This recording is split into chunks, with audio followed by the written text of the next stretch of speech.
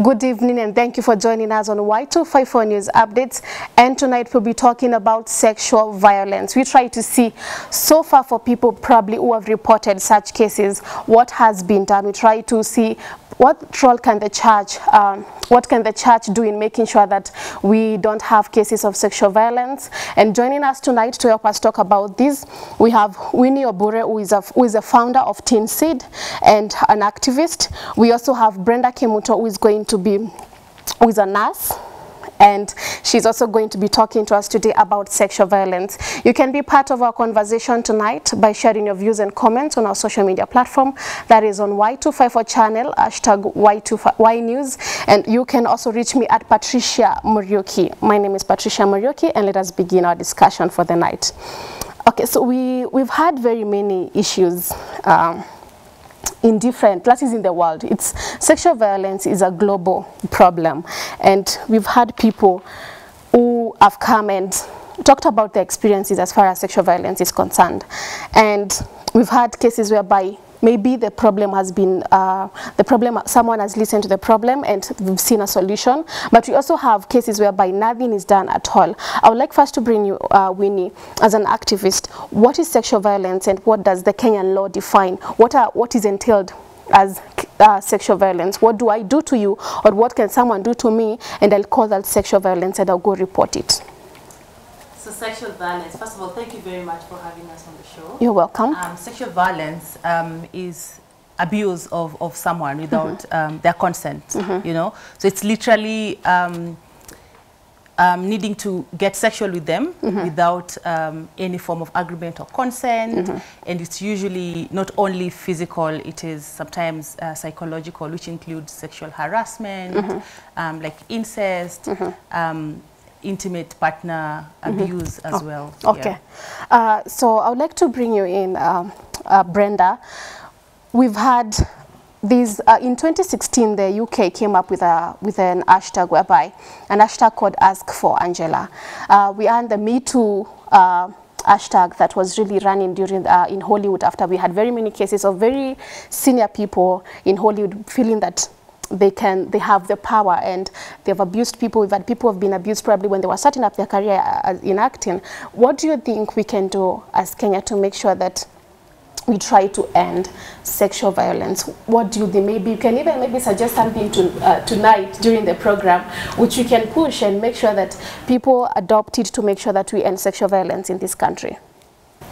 For me, I think how we can end the sexual violence basically starts from childhood, where parenting is involved.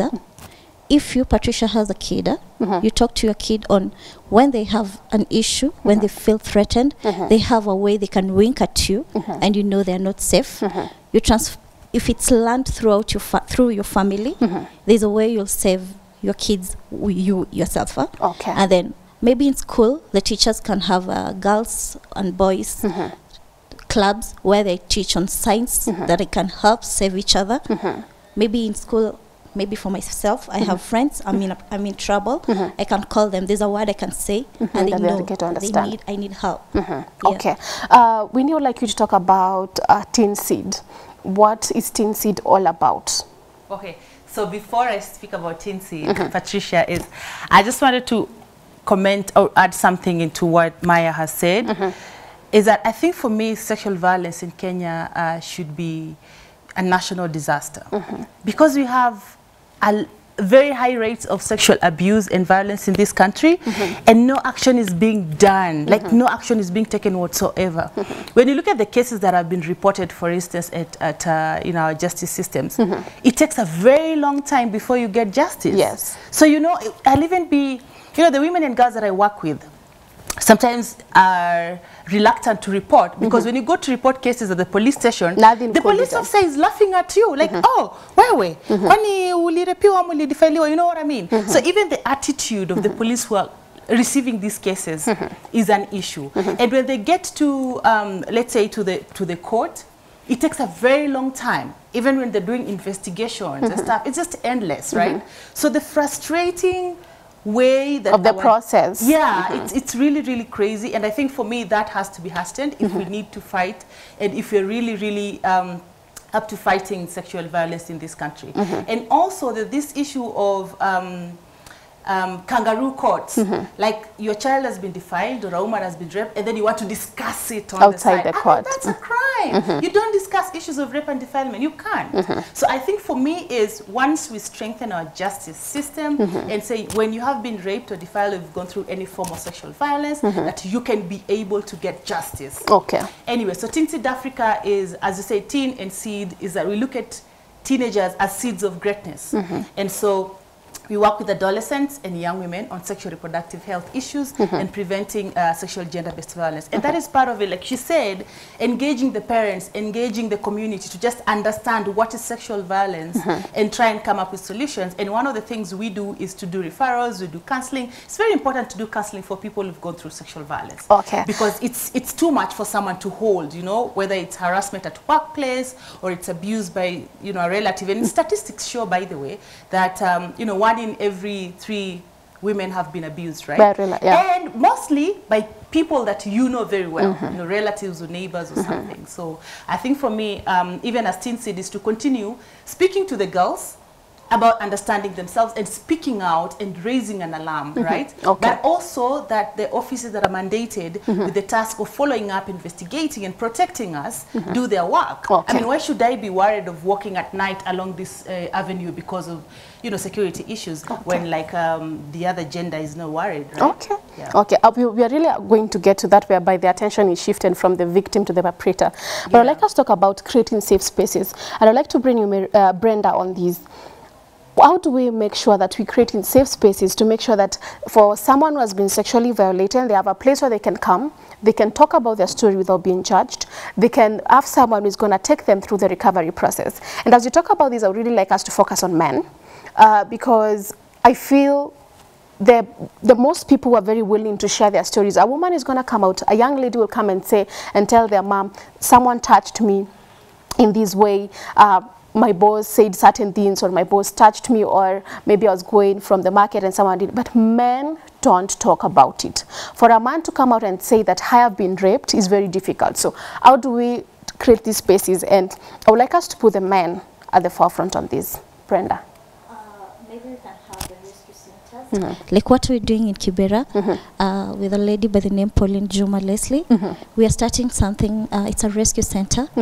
It's called Rebirth of a Queen. Where basically we started with ladies. We've started with the ladies. We get them, the victims of both gender-based violence and sexual violence. They talk their story without being judged. We help them through counseling. And apparently we have a man, we have a gender, the opposite gender, one man in the group. He has talked about his story. We're helping him walk the journey.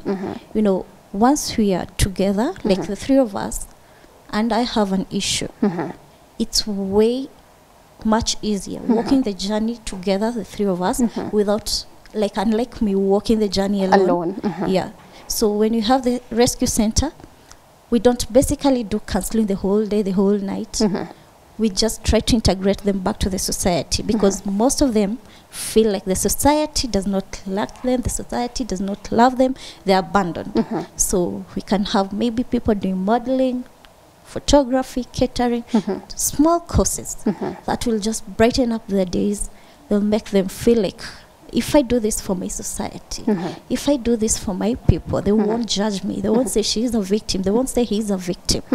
Then, for the victims who we have, the ones who call them conquerors, I hear the word victims. Yeah, they're survivors. So they're survivors, they're conquerors.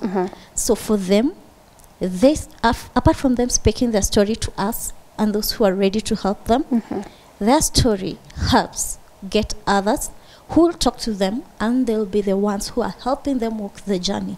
Not me and you, the ones who started. Not me and you, Patricia, will be helping Winnie come out of the trouble. We'll have someone else coming to help Winnie because you've helped me. I'll help Winnie. Winnie will help somebody else. So we're trying to make it a network. So Winnie, you've really mentioned something that I had really intended to make sure that we talk about. We've had issues whereby when someone talks about I was raped, the first thing someone is going to say, why did you how are you dressed? you find out it's the first question someone is going to ask you. What time was it? And it was at night. So we have issues whereby the attention is shifted from the victim, that is a person who has gone through the sexual violence, and this person now, the perpetrator, is the person now, we don't even get to talk about them very much. You get to hear a young girl was found at night walking and he or she, like, she was raped. And then for the guy, you get to hear very nice, like the adjectives that are used to describe the guy are so nice that by the time you're thinking that this is a person who has raped someone, it really takes you time, because we paint the guy as a very nice person and then just put we raped someone down there. And then when it comes to the woman, we start with how was she dressed, what street was she walking on, and all that. So how do we make sure that the society, because we have also seen people in the society bring out such sentiments, how do we make sure now that the person who has committed the crime is apprehended, and we make sure that that is a person we get to follow? Yeah, first I'd like to say, and just so that we watch our language, is that people who've gone through sexual violence are not victims, but they're survivors. I think that needs to be very clear. Because when you say victims, it contributes to even stigmatizing them more. The other thing I would like to comment about is that the government has the role to make sure that all citizens are safe, and that if you are not safe, you're able to get a safe space. We have women and girls who are going through a lot of abuse and violence, but they do not even have a safe house to go to. When the government has, they take our taxes every other day, and instead of giving us safe houses, they're giving us things that are not our priority. Okay. So I think right now, I'm telling you, like, in Nairobi, if you were trying to locate a safe house to take a survivor, you're going to have a headache. I used to run a safe house myself in Kiambio, and it closed down because I didn't have resources for it. It was self-funded. So I think, in addition to what Brenda said, is that we need to ensure that the government has these safe houses and that they're fully equipped and that the systems are working. Other than that, we'll just have women who are afraid of even reporting or coming out, because you have to deal with the perpetrator at home. You have to go back to your home. And when you talk about, like, justification for violence, for sexual violence, like, what did you dress? What time was it? Where were you? That's crap, right?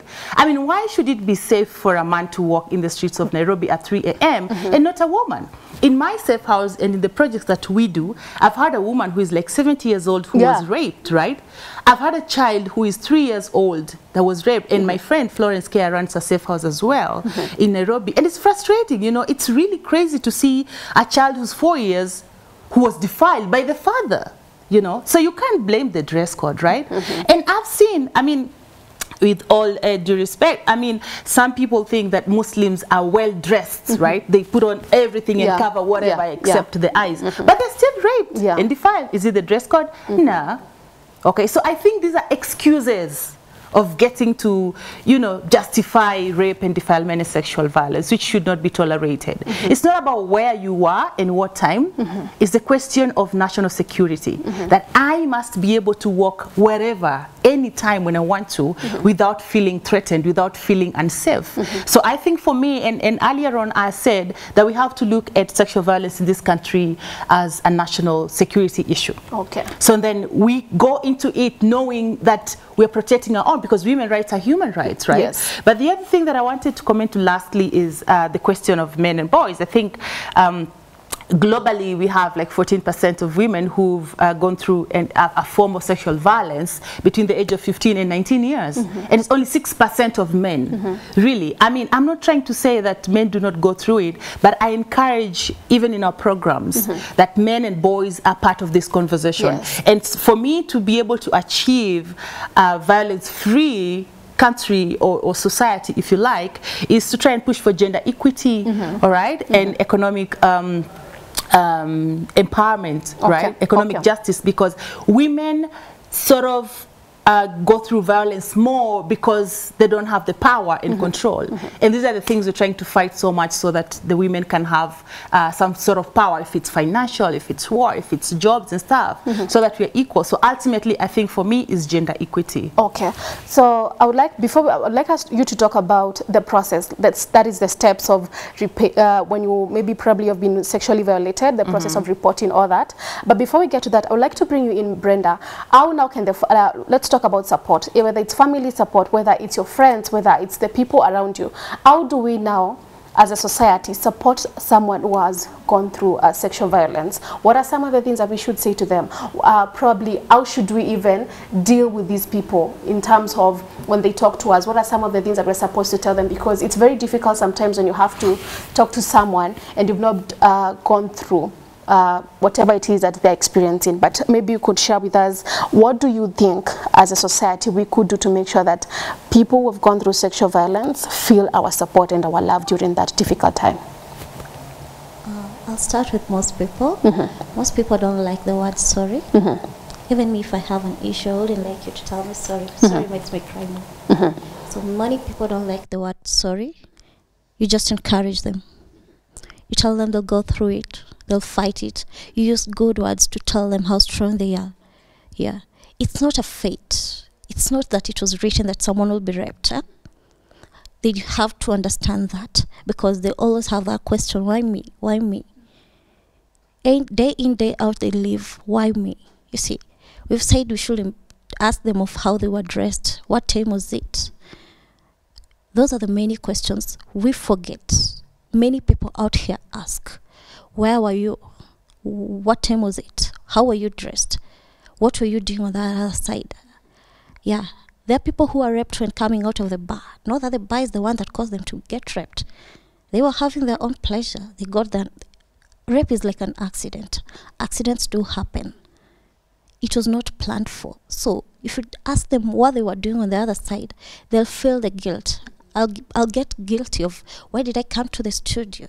Because the accident happened outside here. Yeah.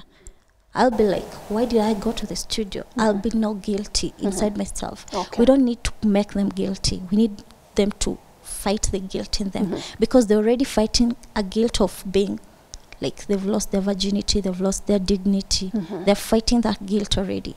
So we have to make them strong to overcome the guilt. Then there's this one part. We shouldn't let them be alone most of the time, because most of the time when they're alone, they're like in a dark pit. They get to get flashbacks of what happened. They get to see, have memories which torture them emotionally, physically. Yeah. Okay. Winnie, I'd like to bring you on this. We're running out of time, but I would like you to talk briefly about the process. How now do I get what is the process? What is the first step that I'm supposed to do if I am sexually violated? Who do I go to? What are the procedures that I need to follow? Well, so there are different ways of going about that, but I'll talk about the most common and what is supposed to be done in Kenya. Is that once you get violated sexually, the first thing is to make sure that you're safe. It doesn't matter what it is, just to make sure that whatever you are, this person is not abusing you more, is not violating you more. When you get out of that space, is to make sure you access a medical facility, that you can be able to be checked by a doctor. And because, for instance, if you're raped today or right now, when you go to the hospital, they can get you medication that would prevent, for instance, HIV, which they call post-exposure prophylaxis. They get you meds that will help prevent pregnancies, unwanted pregnancies and stuff. And so once you get through the health facility, then you can run. If home is not safe, you can go to a safe house or a friend's place or somewhere that you really think you're safe yourself. And then after that, then you can go to the legal one, which is to try and start the process. But all this time, you require counseling, psychosocial support. You require somebody to keep speaking to you so that you can be able to, reconcile with yourself and get back to what you used to be. But I also want to bring us to the fact that we have a lot of sexual violence and abuse, if you like, on the internet. So for instance, you're on Facebook or Twitter, you're doing whatever, and somebody is cyberbullying you or internet shaming you. And this happens a lot even with the apps and, you know, online. There's a lot of abuse online, which I know right now is still not very easy to penetrate because there are not enough policies around internet abuse, sexual abuse. So for this case is to get to make sure you report it somewhere. I know once it's reported, there's always going to be follow-up. It might take long, the way our justice system is kind of screwed right now. It might take long, but eventually I know we'll get justice. Also just to encourage everybody to report some of these cases because everyone is going through a form of sexual violence, you know, mostly women and girls. And that if you're able to, remember Me Too, right, the one you raised earlier, is that people keep it to themselves because they blame themselves. Because you start asking, oh, but what will they say? How will they react to it? They'll stigmatize, they discriminate, they do what? So I think just to make sure that everybody gets to a level where when something has been reported and somebody says this happened to me, is believe it, first of all. Okay. Believe her. Because she's not crazy. She can't come out and start saying that she was violated sexually when she wasn't, right? So I think for us, what we can do to encourage people, to encourage everyone, even within our families, our workplaces, is to believe someone and walk with them through these steps. Okay. If they need more counseling, if they need to, you know, like a lawyer pro bono and stuff, it's just to get to work with them and amplify some of these things. Because the perpetrators are right here. We know them. They're in the community. Okay. So the only way we can stop them is to come out, report, get help when you need it, and then, you know, keep supporting the people who've gone through this kind of violence, sexual violence. Okay. Yeah. Brenda, I would like you to share as you wind up. You've talked about the rebirth of a queen. I think this is a very... It's number one, the statement alone is very strong. I would like you to share maybe for someone who is watching us tonight, maybe they know someone who has gone through sexual violence, or even as an individual, the person watching us today, whether male or female, they have gone through sexual violence. If they need help, how do they get to reach you so that they can probably get help from the center that you're coming up, that you guys are starting? I'll start with giving out our page on Facebook. It's Rebirth of a Queen. Rising to conquer love and love to conquer and love. Okay, wow. We have that page. We're speaking out on people. We've started the journey. Okay.